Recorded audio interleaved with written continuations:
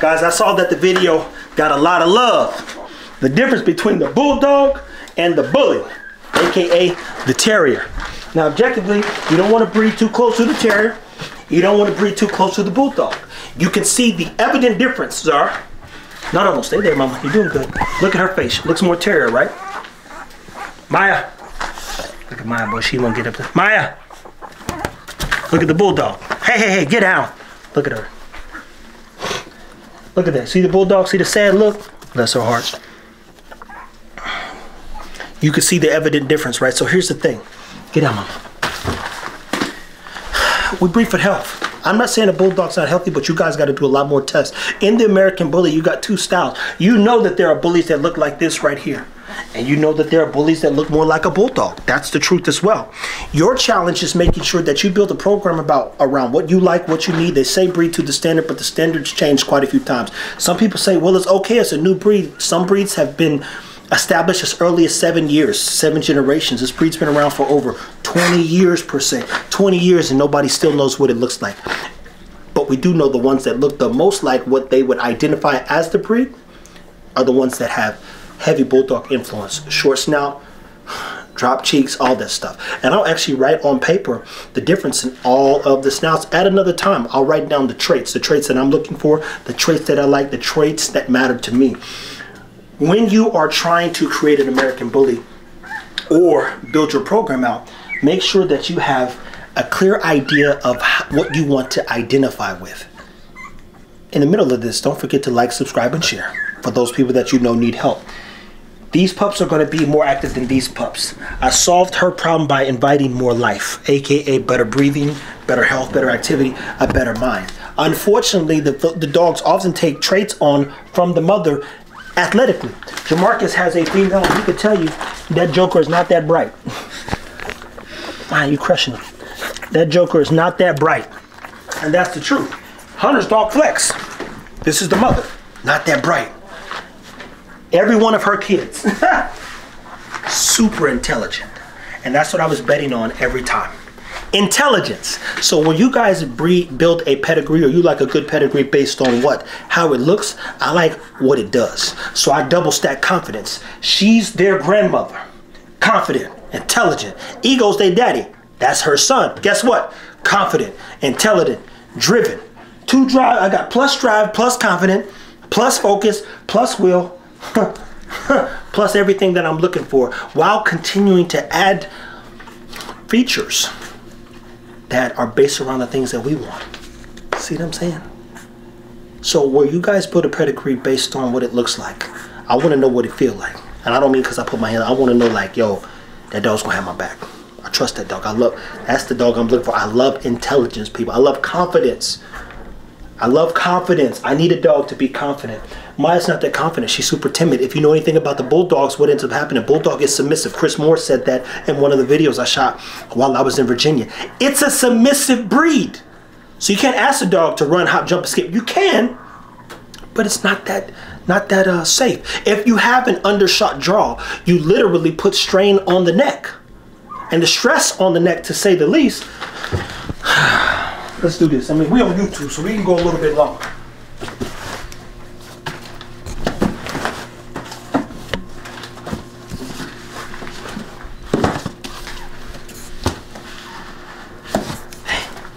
I can never find nothing, people.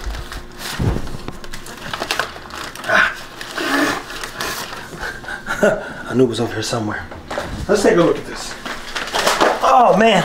And for those, this is your gym, structure and action. Now this, I don't know why y'all keep asking me again about the books when these things don't really matter to you. It don't matter because y'all not trying to breed better dogs. Y'all like the way things are. And I like the way things are going to be, which is why we have so much work to do. So when we talk about, we're gonna get the jaws here. Let's start with the jaw.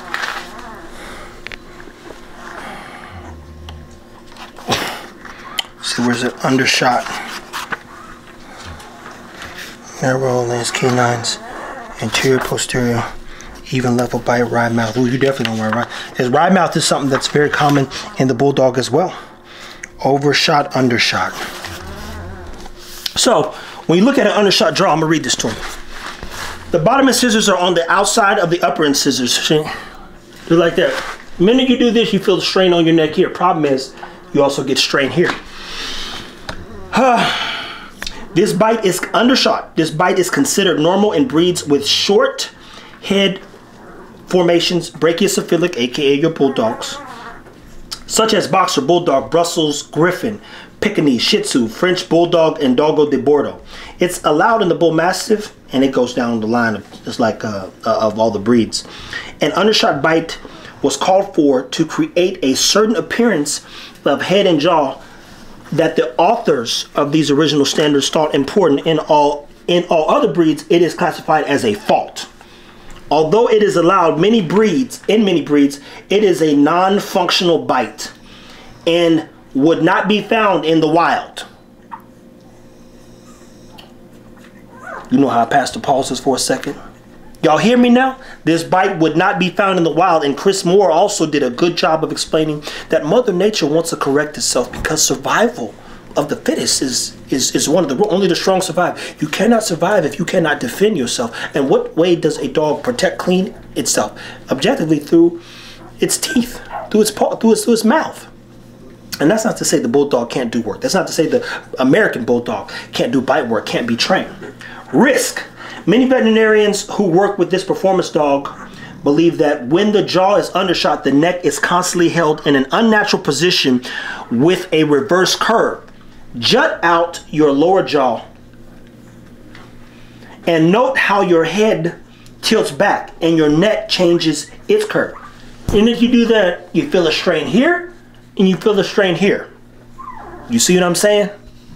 I don't want to create better bulldogs, people. I don't want to breed to no bulldog. My job is not to create or build around the bulldog. I have no interest in a dog that cannot work or will not have a crazy quality of life. Maya snores. Maya has breathing problems. Maya has potentially an elongated soft palate. She struggles at times. She overheats quick. I don't want those problems. But I understand the interest and the look. So what do? You combine the two. And what do you get? We'll see. Oh, Lord, I know that this is what happens to a dog with the undershot bite. Such compensations make jumping much more difficult. Imagine jumping with your head tilted upwards. If the dog is asked to jump with something in its mouth, a retrieve, it says e.g. a retrieve, is literally written that way. I hate when books are not written properly. A retrieve over the high jump in open obedience, the dog must reverse the curve of his neck and even further in order to keep hold of the object. So the dog naturally has a drop jaw, undershot jaw. It holds things and it can't hardly breathe. It's got a strain on his neck. It's asked to jump. It's got to overextend his neck when jumping, which also puts strain when landing. I jumped over a fence that was about 6 foot a while ago, and I hadn't been training and no exercise. And I tell you, when I hit the ground the next day, I was in pain. My bones were shook. My bones was hurting, bro. I was like, ooh, what did I do? I just got to jump over that fence. That's crazy. Agility and obedience dogs with undershot jaws increase stress on their lower backs when they hold their heads and the necks at elevated angles. Hunting and retrieving dogs with undershot jaws increase stress on their necks and lower backs when they carry a heavy bird or dumbbell. They also have more difficulty picking up such objects. These dogs can develop back pain, and if they are straight in the shoulders, and we talked about that, or we'll talk about that again, the problem can be exacerbated. An undershot jaw costs dogs their natural tool for scratching, itching, pulling things out of their coats, feet, nibbling, which is one of the dog's communication tools within his pack. You see why you got to know what to ask your breeders. Hey, are you breeding close to the bulldog or are you breeding close to the terrier? I like some bulldog components with the terrier, and I like a good balance. Because we have the balance, I love and come from the pit bull space, I'm always going to breed to that dog. And we'll add some of the features, but for the most part, Zara looks great. She's a great looking dog. She's everything that I need and everything that I wanted. And I can build and add anything to her, because if a dog lacks confidence and intelligence, I can't do anything with them anyway. I do not have dogs to look at, to be clear. Now, we've got some beautiful pups here, and we're going to continue to produce some beautiful pups. But one thing we have to do is watch the dogs grow up. We have to take our time. We want to pace ourselves, and we want to get it right more than we get it wrong. And we're not going to always get it right, but we are going to do the work. So I repeat, for those that are saying, I got a couple questions. What does my dog look like? Study the terrier. Study the bulldog. when you start seeing drop jaw, a lot of wrinkles, undershot jaw, droop, super droop here, not tight skin, not tight cheeks, you're getting more into your bulldog traits. And that's evident because a fish thinks from his head, and we identify everything based on its face. If I had no face, you would then identify me as a color. Oh, he's African American, or he's black. If I had no facial expression and there was like nothing on my face, was just one of those mask things, I mean, I could be green if I walk around with a green hood on all the time. We'll talk more about this at another time, people. Like, subscribe, share. I thank you for watching. You want to know what you're getting, know what you're getting into. You keep asking about books. There's no definitive study on the American Bully when they're still adding things to it. I told you before, the bully's not going anywhere, but it ain't going nowhere. There's a ceiling for it. Some of you UK people and the people overseas, you guys are just getting into it. Good luck. Good luck. Because it is one of the most confusing breeds I've ever come in contact with. And I've studied dog breeds for quite some time. I'm fascinated by them. Stay tuned. Take care of your dogs. And always, thank you for watching.